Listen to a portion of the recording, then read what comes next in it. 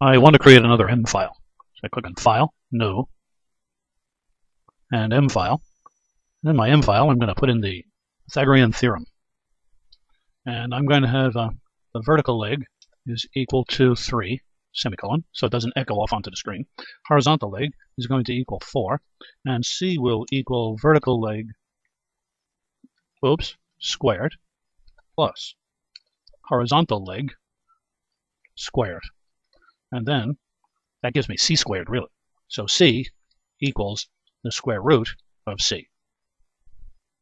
Now, I don't want to see these guys on the screen, echoed onto the screen either, so I'm going to put a semicolon there. That was not a semicolon. There we go.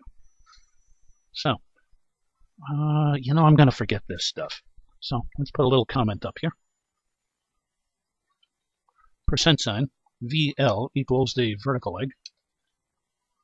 And percent sign HL equals the horizontal leg. And percent sign C equals the hypotenuse. That'll do it. So vertical leg is 3, horizontal leg is 4, VL squared plus HL squared equals C. Then I got to finish it off by taking the square root of C and assigning it back to C. So I won't see any of these, but I will see this answer. This should give me a 5. So right now, my Matlab is blank. So let me save this file, save as. I'll call it Pythagorean Theorem.m. Save. And now let me run this program. Debug and run. And let's see it. No, C equals 5. It worked. Super duper cool.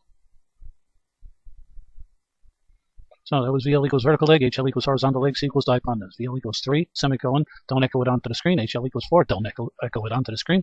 VL squared plus HL squared is assigned to C. C is assigned the square root value of itself, and that's assigned back to C, of course.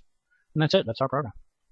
I saved this once already, but I'd love to be careful. And there's my answer, 5. Let me get rid of all these variables. I don't need them anymore, so I'm just going to key in clear all, and they're gone. And that's it. Edit, clear, command history. Yes.